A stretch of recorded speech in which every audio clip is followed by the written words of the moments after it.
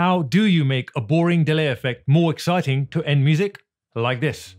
So first, add an analog delay on the channel that has your audio file on it and increase its wet signal. Click on the file in the timeline to nest it. The only reason to nest it is to increase the length of it. Call it whatever you like. Then press the new item button in the project panel, select black video and click OK. Then go back to that nested sequence and drag the black video into it. And whilst you're there, just increase the length of it.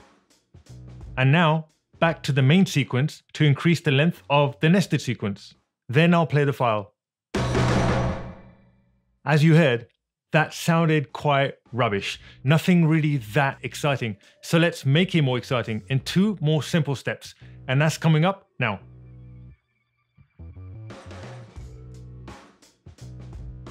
The first step is to know the BPM or beats per minute of the music file you're working on by tapping to the beat of the music.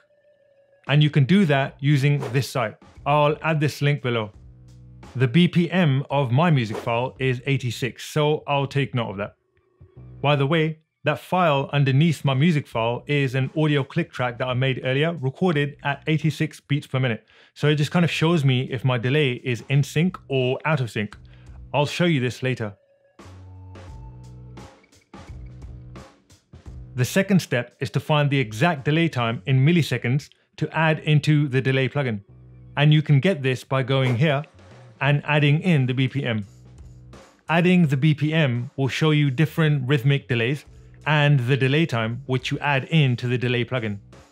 So if I choose a half note at 1395 milliseconds, add this into the plugin and play the file, you can hear the delay in sync to the BPM.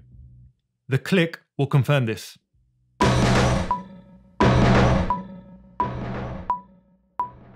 I'll now choose an eighth note at 349 milliseconds, go through the same steps as before and play the file.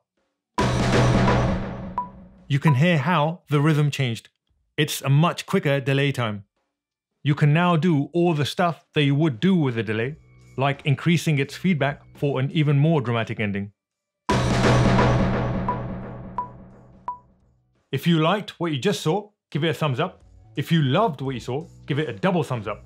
And leave your comments down below with any questions related to audio and I'll get back to you. And subscribe to my channel if you really want to. I'll see you soon.